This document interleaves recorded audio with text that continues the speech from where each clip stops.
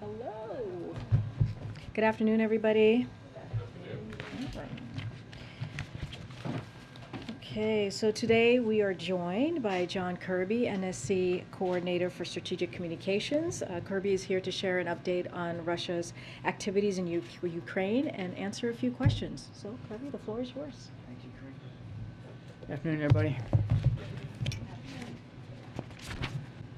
So I wanted to let you know that we have information today, including from downgraded intelligence, that we're able to share with you about how Russia is laying the groundwork to annex Ukrainian territory that it controls in direct violation of Ukraine's sovereignty. We are seeing ample evidence in the intelligence and in the public domain that Russia intends to try to annex additional Ukrainian territory. Russia is beginning to roll out a version of what you could call an annexation playbook, very similar to the one we saw in 2014. Already, Russia is installing illegitimate proxy officials in the areas of Ukraine that are under its control. And we know their next moves. First, these proxy officials will arrange sham referenda on joining Russia. Then, Russia will use those sham referenda as a basis to try to claim annexation of sovereign Ukrainian territory. The Russian government is reviewing detailed plans to purportedly annex a number of regions in Ukraine, including Kherson, Zaporizhia, all of Donetsk and Luhansk oblasts. Russia is attempting to set the conditions on the ground by seeking to establish branches of Russian banks, to establish the ruble as the default currency in these areas, and to sabotage civilian internet access. Russia's security services continue to target Ukrainians that they believe to be associated with resistance activities. In Kherson, for example, Russia is taking control of broadcasting towers, establishing loyalist security forces, replacing telecommunications infrastructure, forcing residents to apply for Russian citizenship, and issuing Russian passports. Russia is also installing loyalists in areas of Ukraine that it controls, including a man named Sergei Yeleseyev, a former Russian intelligence officer who has been put in charge of Kherson. Figures like Yeleseyev are Russian bureaucrats with absolutely no connection to Ukraine. No connection. The Kremlin has not disclosed a timeline for the referenda, but Russian proxies in these territories claim they will take place later this year, possibly in conjunction with Russia's September regional elections. So what are the implications? At the start of the year, Russia told the world that it was not planning to invade Ukraine, and now we're expected to believe that they're not going to plan to annex Ukrainian territory. Annexation by force would be a gross violation of the UN Charter, and we will not allow it to go unchallenged or unpunished. We will continue to provide Ukraine with historic levels of security assistance. Later this week, the administration will announce the next presidential drawdown package of weapons and equipment for Ukraine. It will be the 16th such drawdown to support Ukraine since the president took office. That package will include more HIMARS, that's highly mobile advanced rocket systems, which the Ukrainians have been using very effectively to make a difference on the battlefield. And it'll also include some additional rounds of multiple launch rocket systems and artillery ammunition. We're also going to continue to expose Russian plans so the world knows that any purported annexation is premeditated, illegal, and illegitimate. And we are sanctioning the Russian-installed puppets and proxies in areas of Ukraine that are under Russian control. For example, just last month, we sanctioned the illegitimate Russian-installed mayor of Melitopol, as well as the chairperson and deputy chairpersons of the so-called government of the DNR. So what next? If Russia nevertheless proceeds with their annexation plans, we're going to respond swiftly and severely, and in lockstep with our allies and partners. Russia will face additional sanctions and become even more of a global pariah than it is now. We will never recognize any purportedly annexed territory as belonging to Russia. We will support accountability efforts for forced deportations, prosecutions of oppositionists, and other gross human rights abuses carried out by Russia. And we would remind Mr. Putin that over time, it may prove unable to hold this territory. It's not a given. The Ukrainian military will work to retake that territory, and the Ukrainian people will resist Russian control and seek to drive Russia out, as they have been doing the last 5 months. Russia already made a grave mistake with its invasion. It's achieved none of their strategic objectives. When they invaded Ukraine, only 4 of the 192 other members of the UN took Moscow's side. So the international community, we're convinced, will continue to stand up for state sovereignty. Any sham efforts to legitimize an illegal land grab will only make things worse for Russia. And we're going to help make sure of that. And one other item, before I start taking some questions today, we announced a series of actions the Biden-Harris administration has taken to expand the toolkit that the U.S. government uses to deter and disrupt hostage takings and wrongful detentions. I think you may have seen this out there.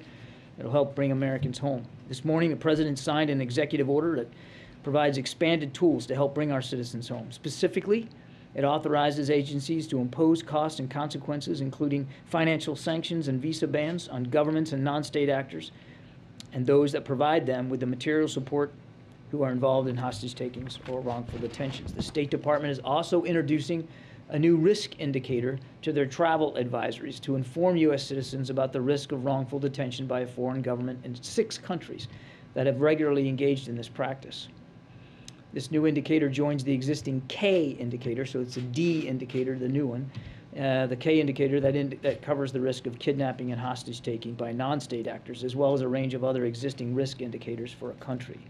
These actions demonstrate President Biden's unwavering commitment to bringing home U.S. nationals held hostage and wrongfully detained, and to try to help prevent more Americans and their families from having to go through this kind of terrible ordeal. So with that, we'll take questions. Thanks, John. Given what you've said about Russia's annexation plans, what is the U.S. assessment of President Putin's visit to Iran and why he was willing to take such an unusual and risky trip at this time to meet with the Supreme Leader? Well, I'll let Mr. Putin speak for why he decided to go at this particular time, but I would say 3 things about this trip. 1, it shows the degree to which Mr. Putin and Russia are increasingly isolated. Now they have to turn to Iran for help. 2, it shows the degree to which his own defense industrial base is having a hard time keeping up with his unprovoked war in Ukraine. We already know that in respect to precision-guided munitions and advanced systems, like tanks, even aircraft, he's having trouble, particularly with the microelectronics because of the sanctions and export controls. And we already know that even without that, his defense industrial base is challenged because of the rate of operation, the pace of operations in Ukraine. And then the third thing I think this indicates is the degree to which he has absolutely no intention of stopping the war and sitting down in good faith and negotiated settlement with Mr. Zelensky. He has every intention, quite the contrary, because now he wants to go buy several hundred UAVs to continue to prosecute this illegal war and to continue to kill Ukrainians.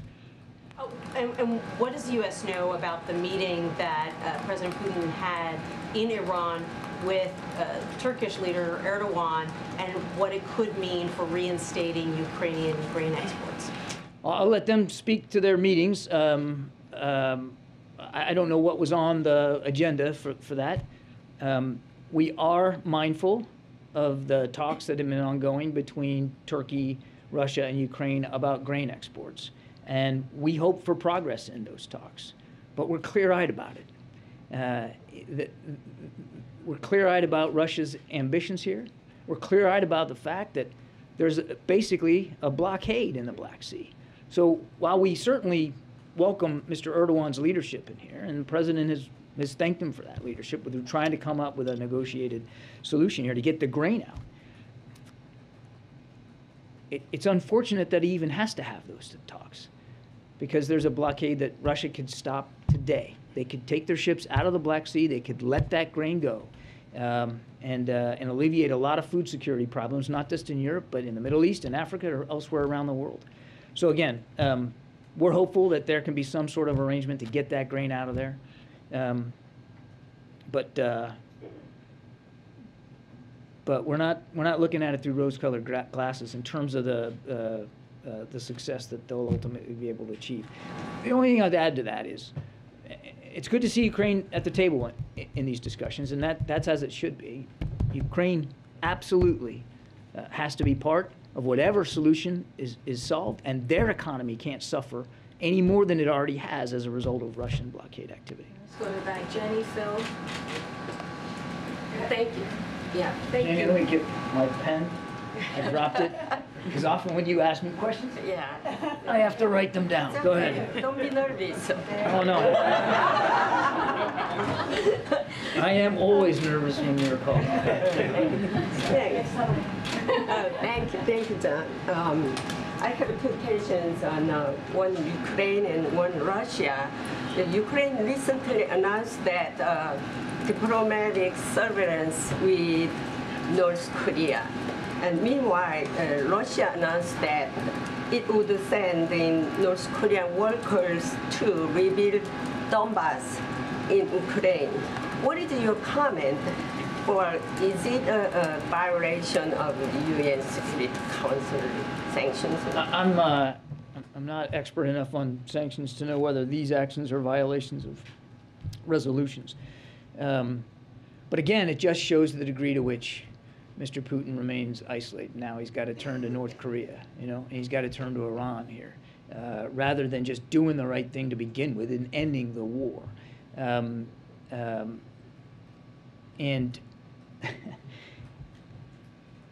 eventually there's going to be reconstruction of Ukraine. But that's going to be for the Ukrainians to decide, Janie. Not the Russians, not the North Koreans, not anybody else. But President Zelensky and the Ukrainian people, they're going to get to decide how they reconstruct their country after this war. And obviously, and you've heard the president talk about this, we're going to be there to support him through that process. The goal right now, and we can't forget what it is right now, and as I mentioned it in my opening statement, is to continue to help Ukraine defend itself against this aggression inside their country, making sure that Mr. Zelensky and the Ukrainian armed forces have what they need to continue to fight back and to reclaim their sovereignty. That's what matters right now. Thank you, Karine. I'd like to ask you, sir, a question about some of the comments that the president made when he was in Spain last month. But before that, rewinding to some of your statements moments ago, you said that Russia, over time, may prove unable to hold the territory that they're annexing. I'm wondering, what does that mean in terms of the U.S. commitment to Ukraine? Are we talking about, backing some sort of military operation for the Ukrainians to take back territory that was taken from them, or was that a more general statement about diplomatic pressure? There's no change to our policy with respect to helping Ukraine defend itself.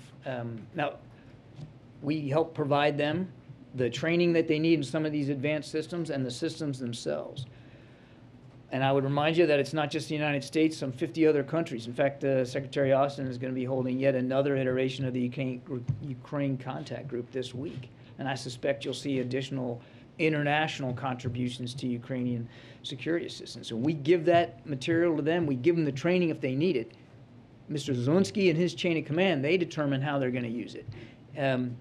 And we have seen over the last, it's hard to believe, 5 months, but 5 months, where the Ukrainians, sometimes all in the same day, will be on the defensive in some areas and on the offensive in others. And we have seen, just in the last week or two, both of that, depending on where you're at. The Ukrainians are certainly, they have a right not only to defend themselves, but they absolutely have a right to go on the counteroffensive inside their own country against Russian forces. Now, where and when they do that, how they do that, and what systems they use, that's for them to decide. Our job, again, is to make sure they've got the tools and the training to be able to defend. Second question.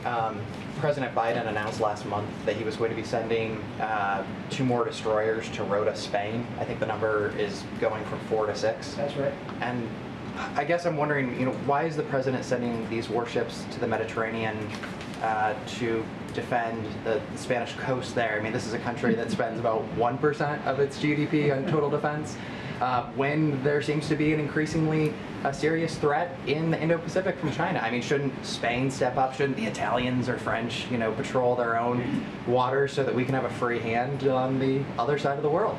This is one of the very few questions I'll probably ever get that are right down my lane.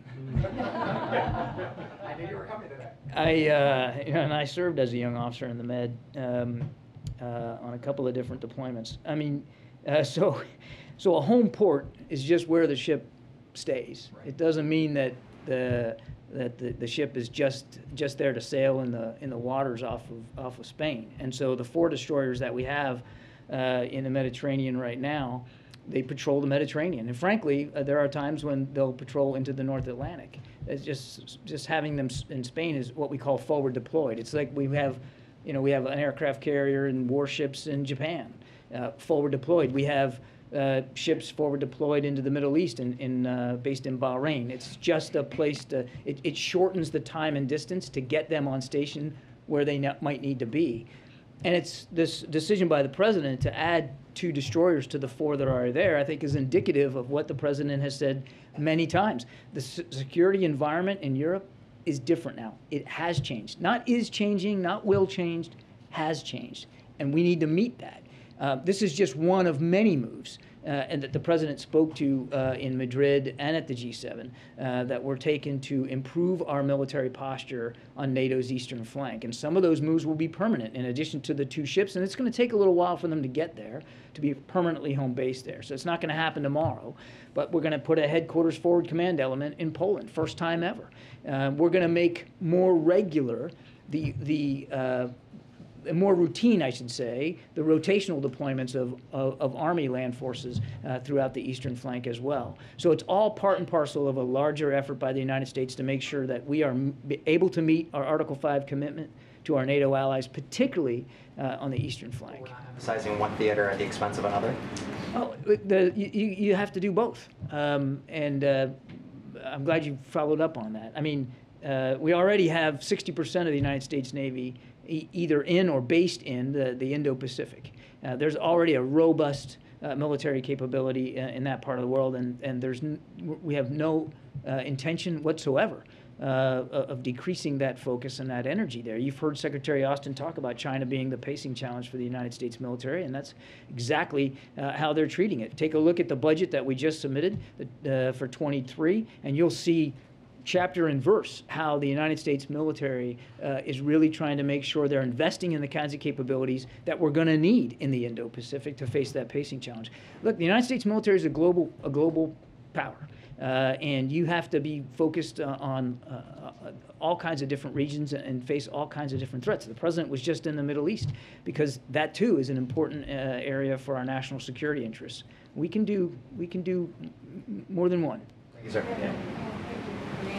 Quick question, just to sort of follow up on what you said about U.S. responding to any sort of annexation attempts. What kind of options are available to the U.S. If you were to respond?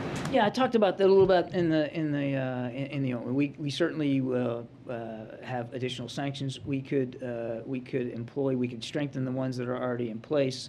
We can further try to make it harder, squeeze Mr. Putin's ability to wage war. Waging war is an expensive business. He now he's facing inflation of up to, thanks to all the international pressure, he's already facing inflation of up to 20%. His imports have fallen by 40%.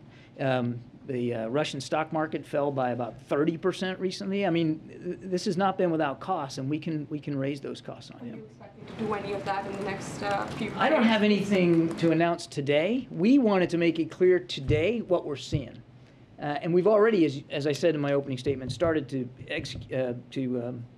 sanction some of these so-called officials. So I don't have any new announcements to make today, but we just wanted to make very plain for the American people what we're seeing and make it very plain to Mr. Putin that nobody's fooled by it. We know he's just dusting off the old playbook from 2014, and we're going to be watching this closely. Last point, and it's important. I know I say it all the time, but it's not just the United States. The international community is wise to this as well, and we fully expect that our allies and partners will participate in any additional pressure put on Mr. Putin. Go ahead, Jeff. Yeah. Hi, John. I wonder if you could change topics a bit here. You've long talked about how climate change is a national security issue for the country. I'm wondering if you view this as a national emergency, and if you believe that executive actions that will be announced are enough of a message to send to the world that the U.S. is indeed serious about climate change. I'm not going to get ahead of any announcements on specific actions with respect to climate.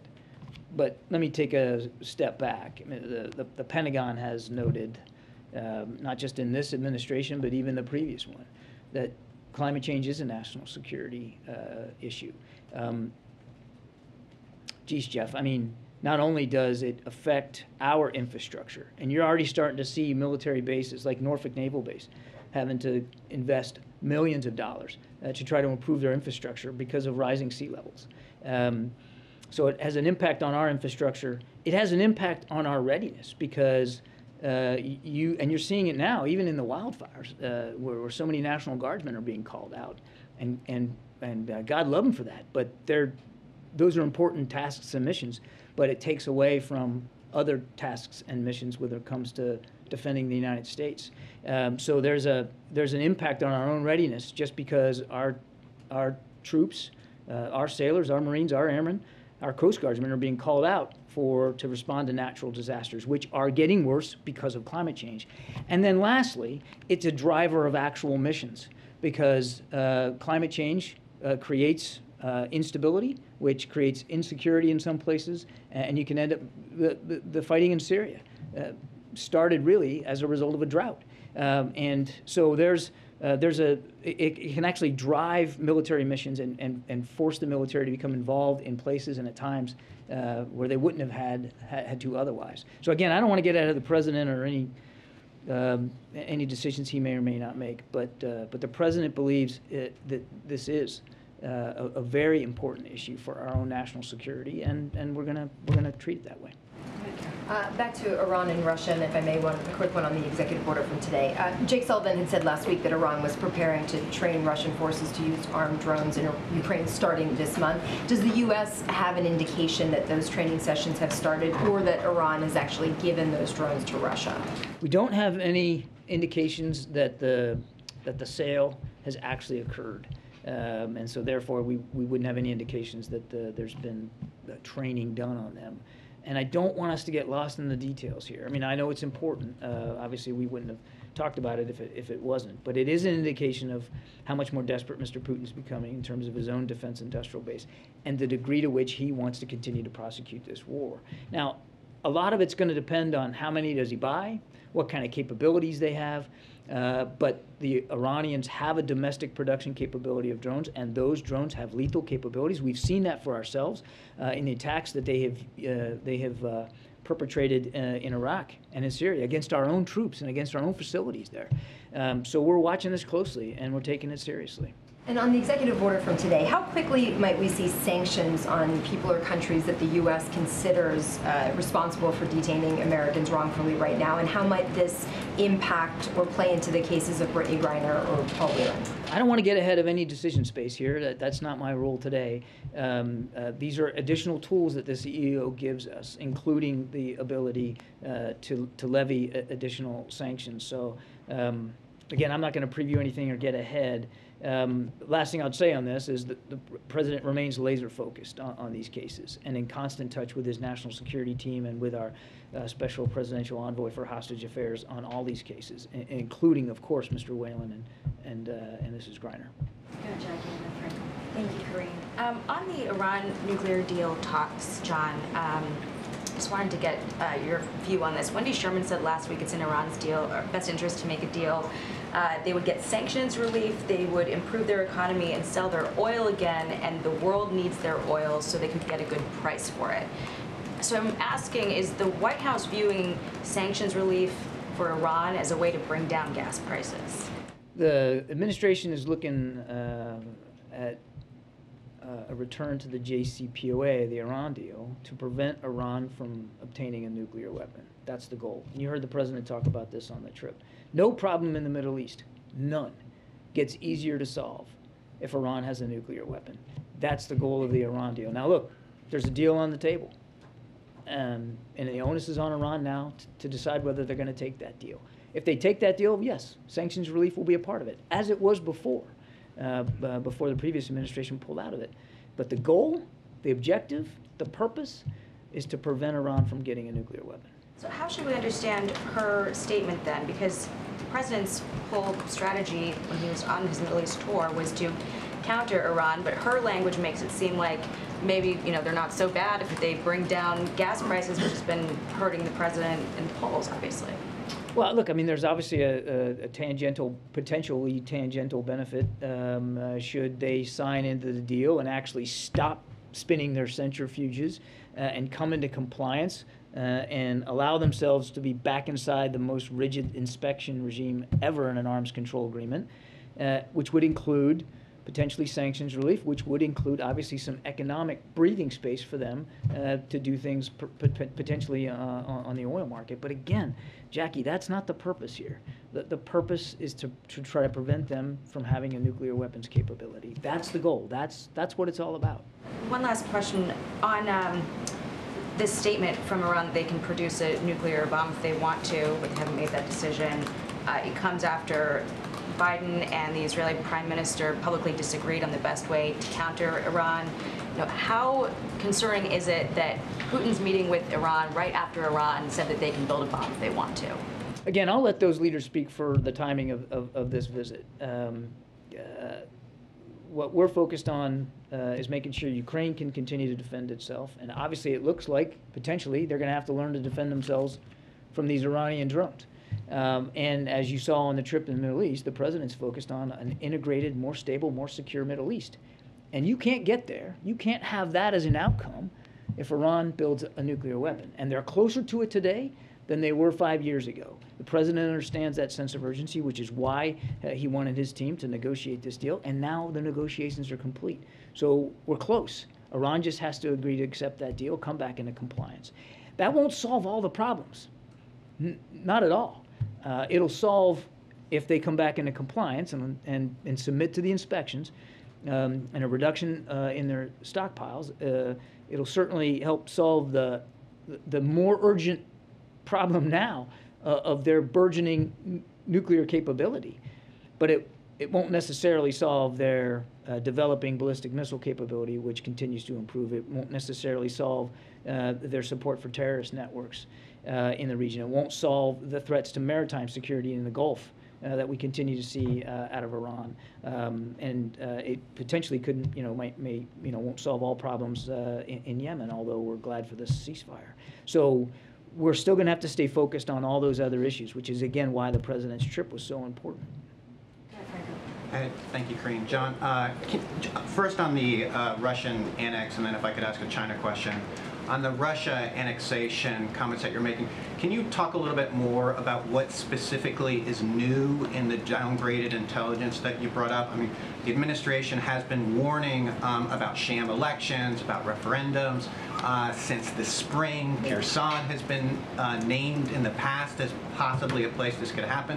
So what are you saying that is new in the last few weeks that you did not know before? I have to be somewhat careful in answering the question because we're talking about some declassified intelligence.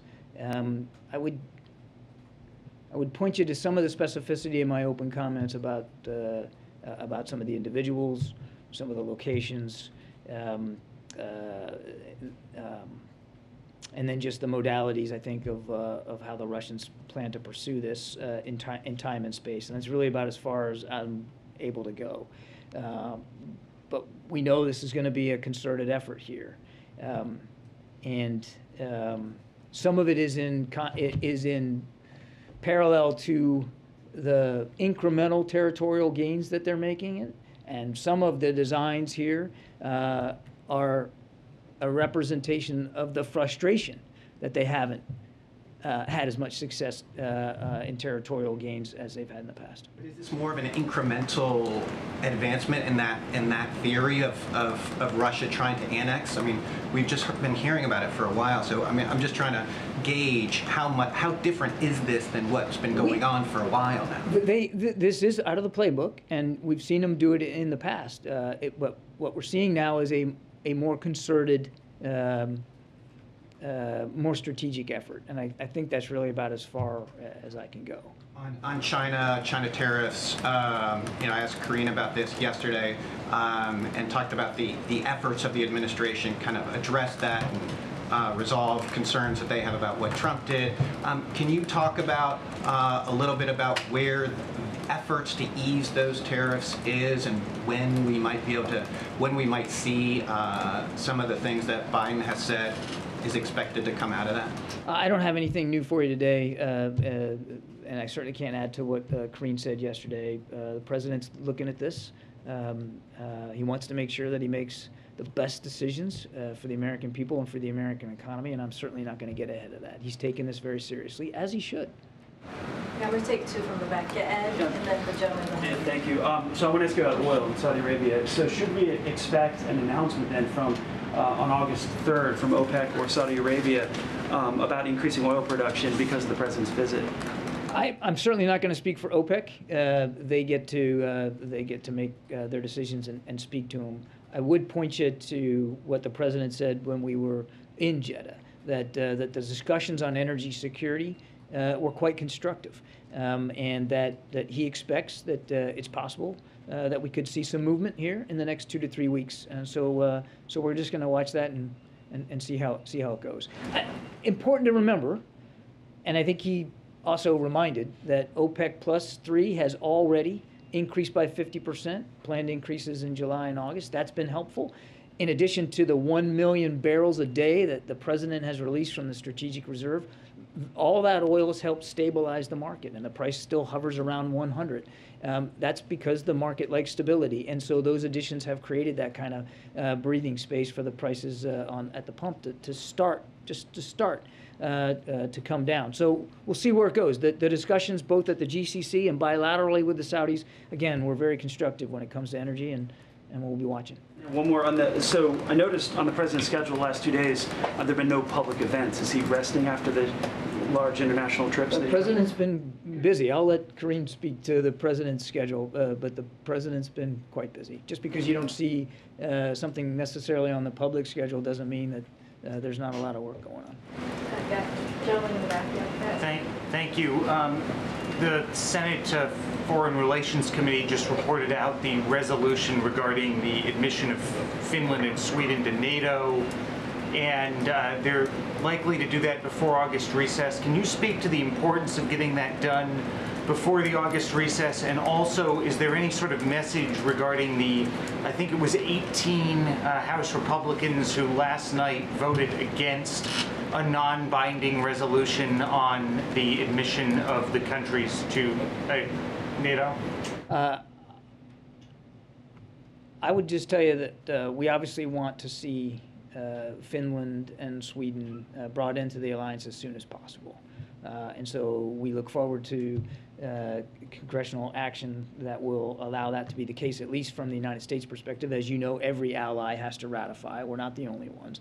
But certainly we believe it's in our interest and it's in the alliance's interest for a cession of those two countries to happen as soon as possible. These are modern militaries that we know well. We exercise with them, operate with them. I myself did a long, long time ago.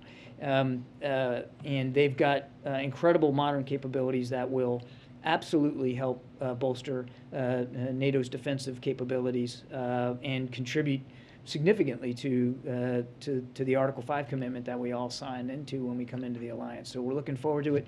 We urge Congress to act as quickly as possible. Thanks. Ken, I wanted to give you a chance to respond to the family's reaction to the hostage and the wrongful detention executive order. The group Bring Our Families Home issued a statement saying that the order is simply the White House taking executive action to direct itself to follow existing law. The group says the president should agree to take a meeting with the families. Will he do that? I don't have anything on the president's schedule specifically to speak to today. I would remind that the whole national security team remains committed to staying in touch with these families, and we have routine discussions with them, with all of them. Our special presidential envoy for hostage affairs is in regular contact with them. We know that they're suffering, we know they're scared, and we know they're anxious. And we know that they want their loved ones back home, and the president wants that too. And this executive order will give us some additional tools in the toolbox. Is it going to solve every problem? Nope. Every case is specific, and you got to look at each one individually and figure out what the best way is forward. Sometimes turning up the heat publicly is the answer. Sometimes turning it down is the answer. Sometimes sanctions could be useful. Sometimes not. Each one's individual and each one's different. Because you know what? To those families, it's individual as well. They just want their loved ones home, and the president wants that too. This EO is a useful extra set of tools that we'll have in our toolbox to help bring that about. Thanks. Appreciate it, everybody. All right. Yes, ma'am. Bye-bye. Okay. Okay. I have a few things at the top. Speaking of climate change, so we are closely monitoring extreme heat conditions impacting much of Europe, as well as the extreme heat impacting the more than 100 million Americans who are struggling with extreme heat conditions here at home just this week alone. The impacts of extreme weather are intensifying across the globe, including here in the United States. No one is immune from climate change. It's why the president has been rallying the world to take the decisive action needed in this decade to tackle the climate change, the climate crisis. It's also why the president is committed to taking aggressive action to tackle climate change and made clear if the Senate won't act, he will. In fact, as many of you have seen already today, the president will travel to Somerset, Massachusetts tomorrow. While there, he will visit the future site of manufacturing plant located at a former coal-fired power plant that will produce transmission cables for Massachusetts' booming offshore wind industry. The president will underscore the historic clean energy investments his bipartisan infrastructure law will make in Massachusetts and announce additional actions he will take to tackle the climate crisis and secure a clean energy future. The president ran on fighting the unprecedented economic and national security threat of climate change, and he has been taking decisive action to do so since taking office. Tomorrow's action will be a continuation of that work. And I have two things, because I know folks in the room asked this question, two different questions yesterday, and I said I would get back to them. I think, Eugene, you had a question about ACLU.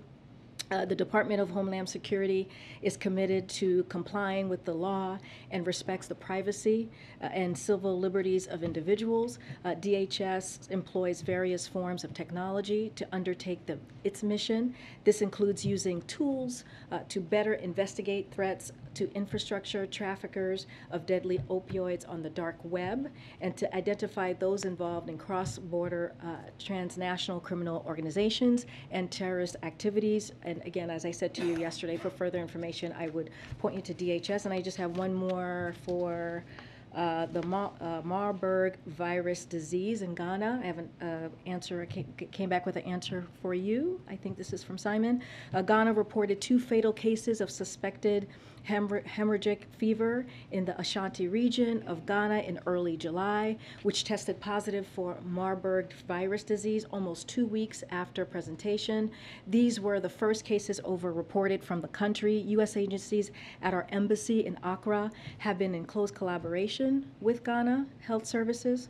World Health Organization and other partners have engaged with Public Health Working Group in the country to share information.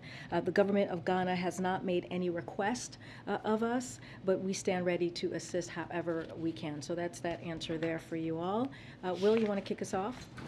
Sure. I've got 2 things. It doesn't look like we'll be getting a climate emergency announcement this week. I want to make sure that's still on the table, and I wanted to ask if the White House has any concerns that the president might be relying on executive action too much.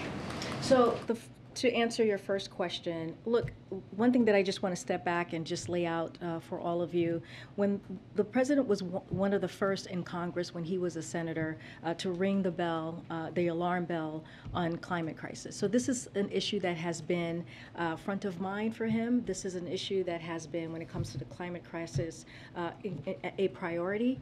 And taking action is something that he said he will do if Congress won't. And he has been taking action as we have, as I had just stated in my opening remarks, since he's taken office. So he's going to take, as I said, additional climate actions in that vein tomorrow, and he's going to continue. He's not going to just stop with the actions of tomorrow. But I would not plan a announcement this week on national climate emergency. Again, everything is on the table.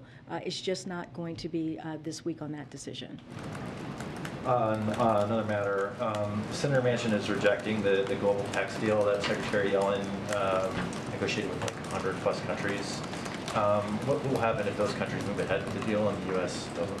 So I have a couple of points on that that I wanted to share with all of you. So we remain committed to finalizing a global minimum tax. It will level the playing field, as you all know, for U.S. businesses, decrease incentives to move jobs offshore, and close loopholes that corporations have used to shift profits overseas, which will benefit American workers, businesses, taxpayers, and middle-class families. So that is critical and that is important and why we need to do this. But this significant incentive for America to come into, it's significant for America to come into compliance. Right now, other countries are pursuing legislation that would put them in compliance. If they act and America doesn't, we'll lose out on tax revenues that we could use to invest in the strength of our economy and the middle class. So it's too important for our economic strength and competitiveness to finalize this agreement. So we'll continue to work always to get it done. So that's going to be our focus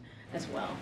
Go ahead, Ashley. Thank you. Two related questions on climate. First, why did the White House decide that tomorrow is not the day to declare a climate emergency? I mean, what I can say is the president's going to do everything that he can to take action. Again, climate crisis, taking climate action is critical. It's important. You heard Kirby talk about our national security, how it threatens our national security, how it threatens the economy. And what the president wants to continue to do is make sure that we're lowering energy costs for the American family. Again, everything is on the table. I'm not going to go into private discussions, policy discussions, or get ahead of the president at this time. He's going to make some announcements today. What I can say, this climate emergency is not going to happen tomorrow, but we still have it on the table, and I don't have a date circle on the calendar. When it does happen, can you talk a little bit about what specific tools it would then give the administration and what specifically you would use it for and do? So one thing that I just wanted to make clear, because some folks were asking about the abortion piece, the emergency abortion piece. So just wanted to lay out. So look, we haven't ruled out a public health emergency, as I just laid out, and so we're just still moving forward with the options that we potentially have in front of us. Everything is on the table, but declaring a public health emergency is very different from declaring a climate emergency. Each unlocks a different set of authorities and a different pot of funding, and so that's one way to think about that. So, you know, one of the reasons I wanted to bring this up, because we've heard this, and so comparing one against the other as a reflection of priority would not be accurate. But again, it's on the table. We don't have anything to announce at this time, and you know, the president will speak more on what it is, how he wants to move On those forward. differences, is it a bigger pot of money it unlocks? I know that was one of the concerns the administration had about the public health emergency, and are there any other specifics you can share about how you could use a climate declaration? So I don't have any specifics or anything to move further on what I just stated, but you're right. When Jen Klein was here just almost 2 weeks ago, she talked about how in the pot of money for the abortion pieces, there was just tens of thousands of dollars there. So there was some feeling that we didn't know exactly how that would work, but she did state that it would be still on the table and that we were still thinking through it. But as far as what's in the climate side, I just don't have more information to share. Are there any downsides to declaring a climate national emergency? Right now, like I said, it's not on the table for this week. We're still considering it. I don't have the upside or the downsides of it. As you can imagine, and I have said, this is an important priority when it comes to getting to clean energy, when it comes to dealing with climate crisis, when it comes to taking action. So the president is going to continue to make sure he's doing everything that he can to deal with the threats of climate change. I just don't have specifics on the pros and the cons, but it is still on the table. When you talk about actions for tomorrow, should we assume that he'll be signing executive actions to announce tomorrow? Jeff, I just don't want to get ahead of the president. Again, he's going to make some announcement. Call on this later to explain what he's doing. There might be. I just don't have one to announce. We normally do, to your point. We usually have background calls when we're ready, and we usually invite all of you. I just don't have one to announce. There might be in the next couple of hours. I just don't have anything to share at this point. Involved in these meetings today, or what exactly has he been doing yesterday and today? So he's been in meetings. I was scheduled to meet with him today in the Oval Office. So he's been meeting with his senior staff. He's been meeting with a staff. I think some of you may have seen him when the First Lady of Ukraine was visiting with our First Lady. I believe you saw him very briefly. So he's just been very busy dealing with the issues of the American people and meeting with his staff and senior staff the last 2 days. And just a quick one on climate emergency and public health emergency. How concerned is the White House it may land up sort of angering female voters if it does sort of go ahead and announce a climate emergency ahead of a public health emergency, considering you haven't seen such an announcement after Roe? Is that why maybe the timing has been moved, or? No, I wouldn't look into. I wouldn't make that into an issue. Both of those things are still on the table. We just haven't announced them or made a decision yet. I just laid out what the difference is between when you look at a public health emergency on the abortion side, when you look at a public health emergency more so on the abortion side, but the difference between the two, we just don't. They're both on the table. We just haven't made an announcement on that yet. Did say that he's asked his administration to see if he has the authority to declare a public health emergency. Is there sort of any update into that work to see if he has the authority ultimately to declare something like that? Again, we're looking at all options. Everything's on the table. We just haven't made a decision on this yet. Thanks, Karine. The mayors of New York City and D.C. are calling for more federal resources to assist with asylum seekers who are being bused to those cities from Texas and Arizona. They've had thousands of people arriving over the past couple of weeks. Mayor Bowser here in D.C. said that these people are being tricked. What federal resources is the White House preparing, if any, to deliver to these cities and other cities that are now dealing with an increase of asylum seekers? So I can tell you, Karen, that we have been in touch with both of their administrations, both of their offices, and we're going to continue to look into their requests. I don't have further than that to share, but we have been in touch with Mayor Bowser's office, and we have been in touch with Mayor Adams' office. Could be resources that can be given. Right now, I can tell you that FEMA is the lead agency on this, and so I would point you to them on any more information or details that they can provide. And then on the other end of it, some advocates say that the governors of these states are using these migrants as pawns. Has the White House reached out to those governors and said, don't send these people to these cities on the East Coast? So as you know, we're in constant communication and contact with governors just across the country. I don't have anything specific to that. That the specific on migrants being shipped to other states. Is there a message from the White House about? I think what they should be doing or not doing? we have. This has come up before, I believe, a couple of months ago, and I think we believe it's shameful that some governors are using migrants as a political tool, as a political play, when we should be making sure that we're doing everything that we can to help folks who are coming into this process in a legal way, and making sure that we do this in a safe way and respectful way. And I think it's shameful that that is happening. Thanks, Karine. The Secret Service now says that they are unable to retrieve any more emails from agents from January 5th and 6th of last year. Does the president believe that it's acceptable for a law enforcement agency, a federal law enforcement agency, to simply lose such critical communications that are important to an investigation? So I appreciate the question. This is not something that I can speak about from here. This is a question that has to go to any information or details has to go to the U.S. Secret Service. I just can't speak from that from here because it is a active investigation. I understand, but this is something the Secret Service is saying publicly, that they just, they didn't back up their emails and texts properly, apparently. And I'm just wondering, this is the agency that is tasked with protecting the President of the United States. Is he concerned about some gaps in the mission there. I understand the question and I hear the question, but we just can't, I can't respond to it from here, from the podium. Okay, it's an active investigation. And then has the president been, I know you mentioned Marburg's disease at the top, has the president been briefed on the situation with Marburg's disease? And is the White House preparing any additional action? Well, we're ready. We have not gotten, as I stated, any ask for assistance, and we are ready to assist when asked. I would have to check in with the team to see if the president's been briefed about this particular issue. Thanks. Can you say what role ongoing reconciliation talks played in the climate decision? For instance, is the climate emergency off the table because you're worried it will upend the apple cart in the Senate with Senator Manchin or others by going sort of being too fast? Can you talk about what role the tensions are between what to do now on climate and what you're still hoping to get out of Congress?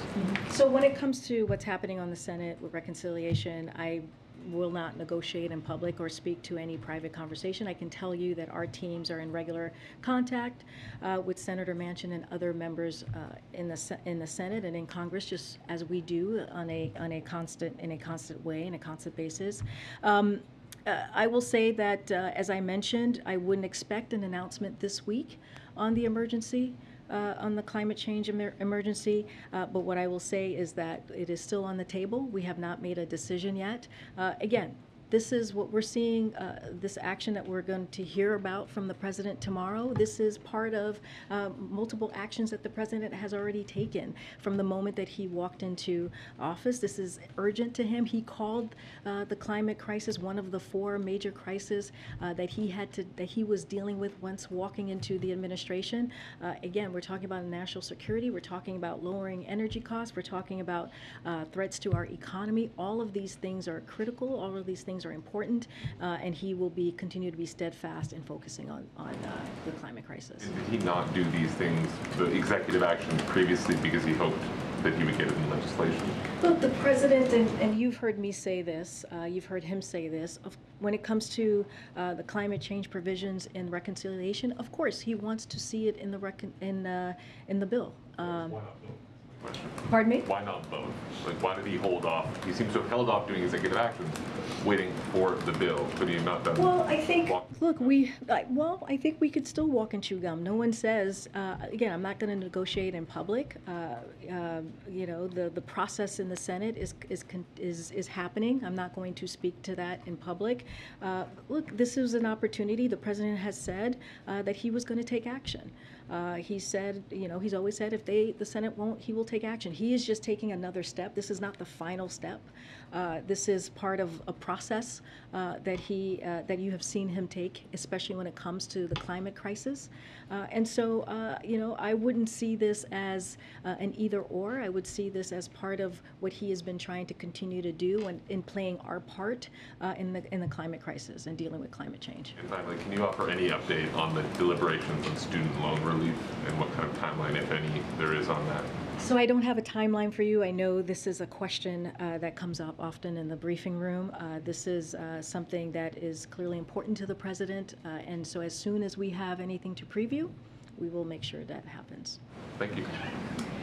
Blacklist. Thanks. Karine, too, on China. China's warning that relations with the U.S. would be damaged if Speaker Pelosi visits Taiwan. Do you have any comment on the reports that she's going, and has the White House had any communication with her office about this? So I'm just not going to comment on travel that the Speaker's office itself has not announced, I believe. That's the last that I've heard before I came to the podium. So we'll refer you to the congressional delegation on their travel.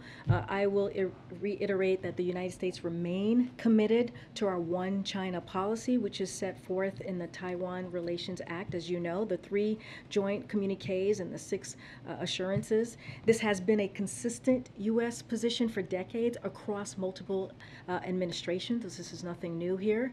U.S. support for Taiwan remains rock solid, principled, and bipartisan, and is in line with our One China policy and longstanding U.S. commitments. But from what I understand, there has been no announcement, and I'm certainly not going to comment on her travels at this time. Any update on when President Biden may speak or have a phone call with President Xi? And that's been talked about. As you know, they spoke recently, not too long ago. and I've said this before, we are keeping the lines of communication, of dialogue open. There has been staff-to-staff communications over the last several months since the last time the president spoke to President Xi. I don't have anything to preview on the next conversation. You're at your time. Really? You want more? Oh, yeah, I'm at my time. Okay. I'll go around. Go ahead, Mike. Karine, a question on the Respect for Marriage Act. The president, after Dobbs, said he believed the right to privacy was at risk. Obviously, you yesterday said that the administration supports this bill. We're seeing some Republican lawmakers in the House come out in favor of it, and McConnell says he won't preview his vote on it until it reaches the Senate. So do you believe that Senate passage is actually in reach, and what is the president doing to get it closer to that? So as you know, and I said this yesterday, this is an issue when it comes to the right to marry, loving who you want to love. The president has been supportive of that for many, many years, clearly before he was a president, and he has been very vocal. And so first I want to say that he strongly supports the bill. As you heard me say yesterday, he's grateful that this has bipartisan support in the House as we're seeing it. Right now there is a SAP, a Statement of Administration Policy, that we sent out to continue to show our support. Look, the president is always going to continue to speak on equal rights, especially as it relates to this particular piece on LGBTQ rights, marriage equality. This is not something that he will not stop talking about. He will make sure he is very clear. It's a priority for him, hence why we did the SAP. But I do want to take a step back because I know that this has bipartisan support. You know, the exact reason for why this bill is being voted on is because of Republicans' assault on the recognition of Americans' right to privacy, which has been recognized and upheld over decades by judges appointed by a wide range of presidents that puts us here. That is why the House, had to vote for this bill so that we can protect people's rights because of what we have seen this past several weeks. The judges they've endorsed, for example, the state legislators they work with, they have said that the quiet part out loud, which is they are coming for the right to marriage. Justice Thomas, as I have said many times before, right here in this briefing room, as the president has said explicitly in his concurring opinion, said this. He was very clear about this. So we need this legislation and urge Congress to move as quickly as possible. And it's something the vast majority of the country supports, just like they support restoring Roe, which is a priority for the president, stopping a national ban that we're seeing from the ultra MAGA who wants to make a national ban when it comes to abortion. So we have to continue to speak out, and the president's going to continue to urge for Congress to act. Just to follow up on that question, is the White House speaking to Republicans about this bill, Senate Republicans about the bill, because we are starting to see even some of the Republicans in the Senate say they would be interested in passing the bill if it came. And so we support that. That is something that we are grateful to see. We are grateful to see. Look, we have multiple conversations with members in Congress, whether it's a Republican or Democrat. This is something our office does pretty regularly, the Office of Legislative Affairs. I don't have anything specific to share on the different conversations on this, but certainly we are in constant touch with members of Congress and their staff. And what do you have to say to climate activists who feel like President Biden isn't being urgent enough? So, 20% of the U.S. population, about 60 million people, are going to see temperatures above 100 degrees Fahrenheit over the next few days. They're constantly seeing how the Supreme Court is taking some of the power away from the agencies to do that work. And they want to see President Biden do more and do it quickly. We talked about him possibly doing this emergency declaration and that not being on the table. Why not just do it if it is so urgent, as you guys say?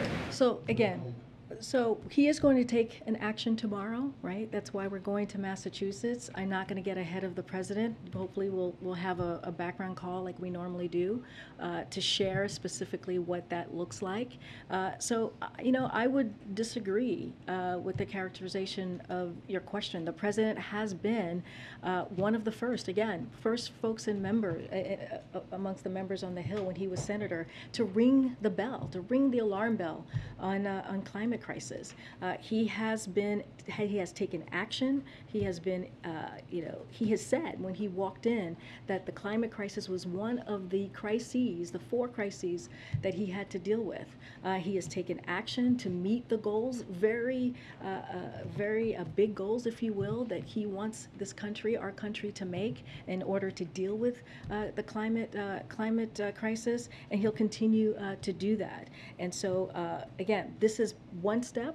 This is a continuing step of other steps that he has taken this past year, and we'll see more action from this president. Thanks, guys. Thanks, Karine.